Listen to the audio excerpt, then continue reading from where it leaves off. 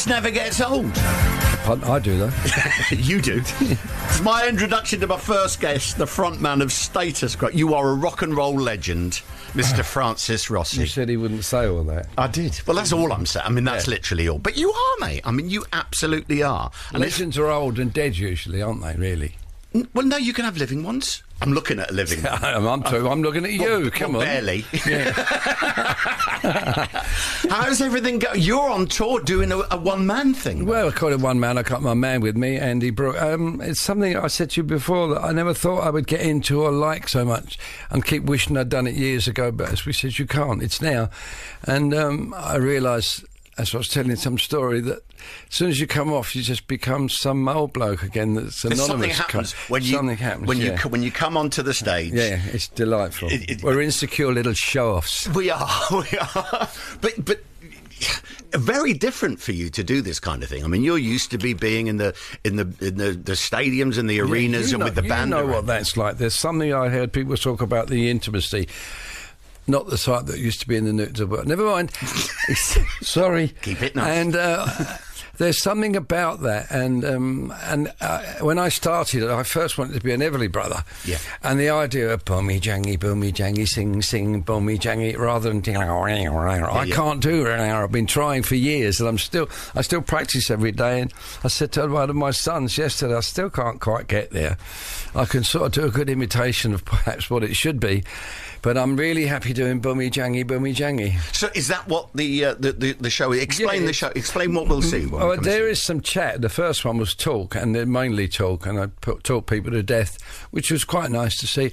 And now it's singing lots of Crowy songs, some of my what we'd call favourites, and I have a problem with favourites, but songs that I like. And what do you mean you have a problem with favourites? Well, when people ask what's your favourite Crow song ever, one? Yeah, or what's your favourite movie? One?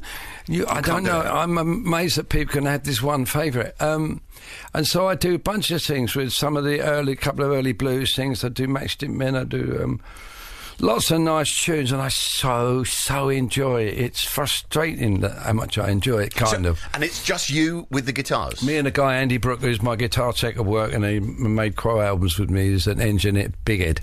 Basically, if I didn't have to have him, if I put a screen in front of him, I would just pretend it was me. You mean he's talented? yeah, all right. That's what I meant, I think. Yes. And is it? Are there stories as well with the? I do come up with them. I tell because you're great at talking. I noticed, haven't you? And I do little stories about my dad or whatever come into my mind at the moment, because we broke at the beginning of the summer, and you start thinking, wait a minute, you know what it's like, the rhythm of going on every day, and then I'm starting to think now, I just said to my PA, I don't remember where that story goes. So it might be good in as much as after a while you put the story in the same place, so it becomes a little well, that's what happens, isn't it? Yeah. As you get into the rhythm and you start understanding what's working with the audience and what needs to go where...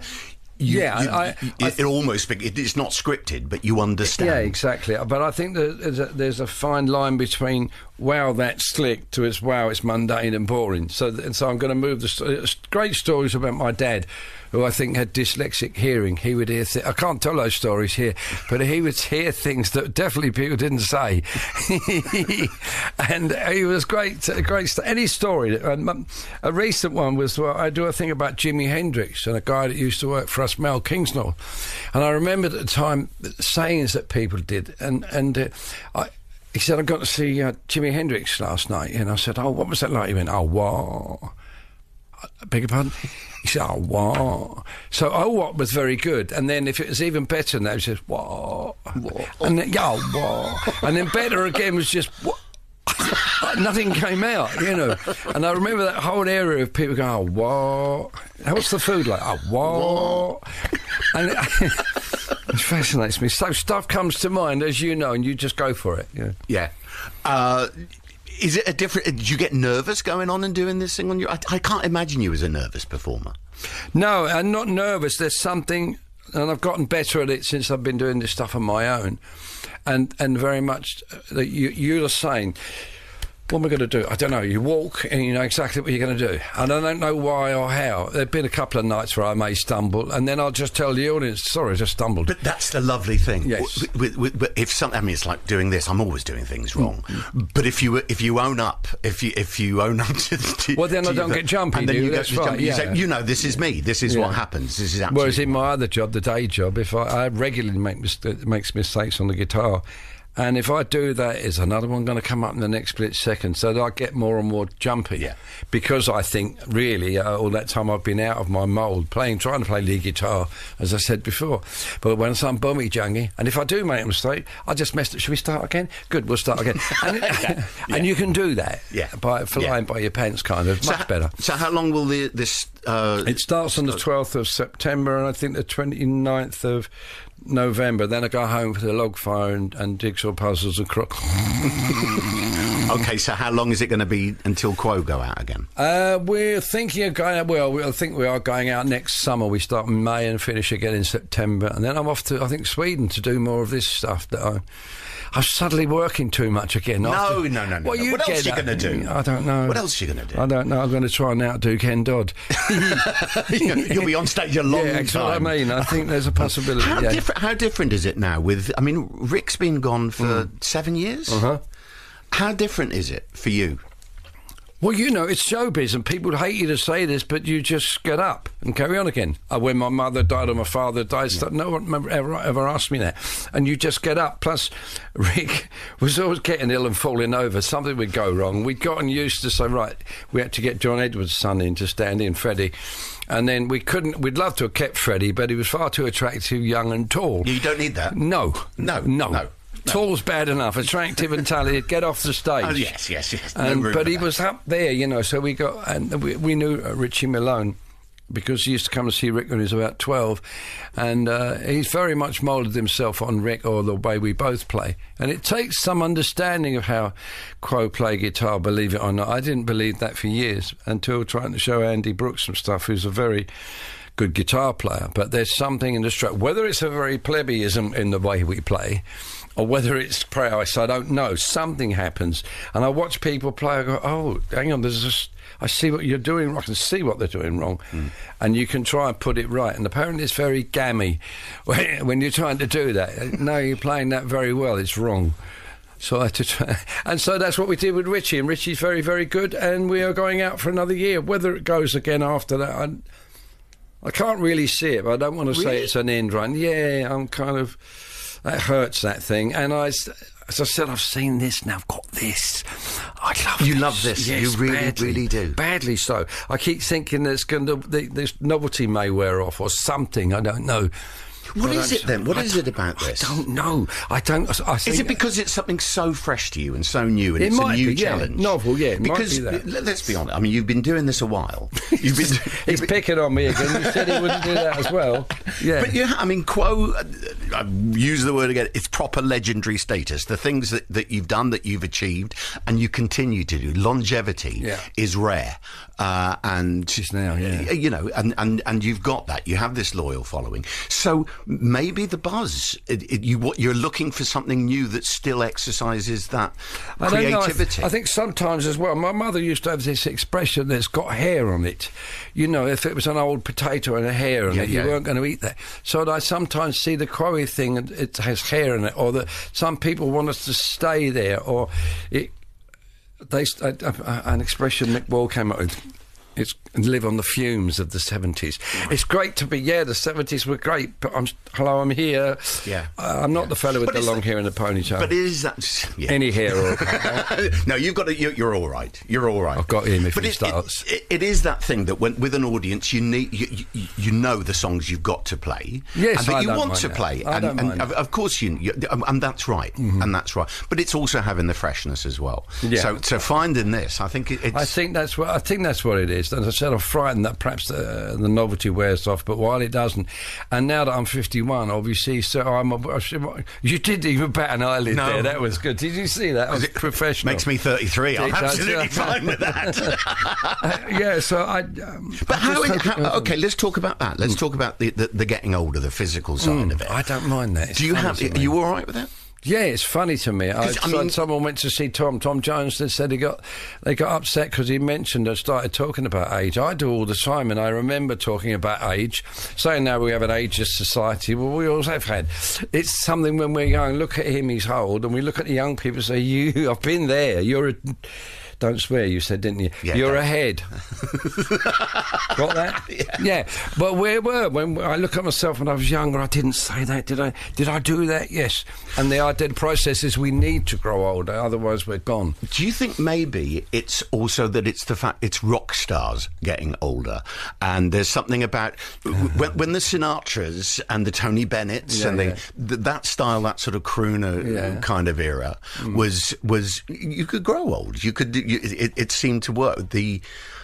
You look at Mick getting up there and prancing. I like calling him Uncle Mick. I have the greatest respect for that man. I hate him really, but it's his physicality and the way he looks after himself and his diligence and obsession with looking after himself. And I'm like that somewhat. I take it from him as well.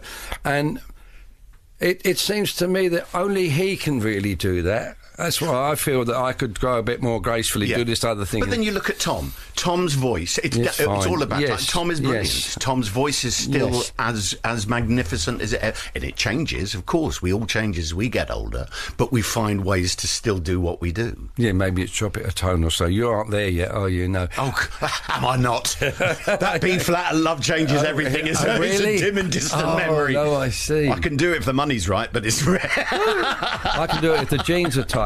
Boom. Sorry about that. It's having that thing. It is nostalgia because we all love the music when we were growing up, the 70s and 80s and so on. But it's proven we're all still alive. We're still the same people. I said living on the fumes of the 70s, but I remember working the circuit and we would be asked Pink Floyd, Deep Purple, Led Zeppelin, Free, all these bands that all became, if you like, legendary. Yeah. They all became very well known. Don't knock it. And it's really odd that most of that decade, or maybe a little further than that, is still played regularly. I mean, we play it all the time. Yeah. I can't imagine when we were teenagers that playing stuff that was 60 years old and looking for it and going out to get parties or whatever else, everybody. So whether that's going to repeat, if it can at all, I don't know. Be fascinating if I can live long enough to see what comes next. My money's on you. I think it will. I don't know why you did that. You were on stage there for my money's on it. Money's on Tunes and Chat 2023, acoustic hits and rarities on the road, is touring across the UK until mid-November. That's a long time, Gilly. No, it's not. Once you get going, it's but how many nights on and how many nights off? I've got to cut the rhythm down. I'm going to try and cut down to 2 or 3 next time, but I think there's the odd 4 threes. That's a doddle. See? 8 shows a week, love. Yeah, well, you're tough. I could not do that, I promise you. I'm getting to the point. But Tunes and Chat limited edition 10-inch vinyl. Oh, yeah. Is that September the 22nd? I'm fascinated with that. The actual size of a 10-inch vinyl, I thought that'd be fabulous. And it is when you see the product itself. It's not as ordinary as a 12-inch piece, if you like. Let's move on, shall we? Okay. No, let's listen to it. It's so nice to see you. It really is. Best of luck. And I think the show's going to be triumphant. Thank you. So here is Francis Rossi, Spinning Wheel Blues, live. Well, I lost my money on the spinning wheel last night. Yeah, I lost my money on the spinning wheel last night. I made a red 27 in a new rewrite. Well, I waited smiling, but I came out feeling down. Yeah,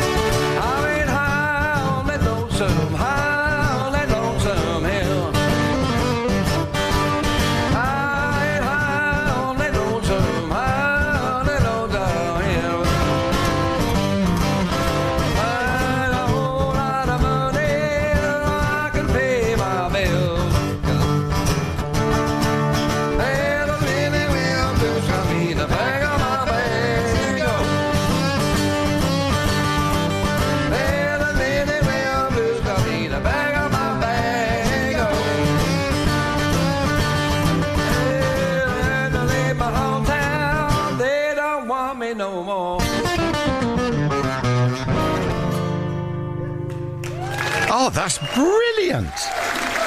Francis Rossi, Spinning Wheel Blues, and I can't believe I got him through that entire interview without him using bad language. That was a struggle. Oh, he's such a legend. I know he hates the word, but he is.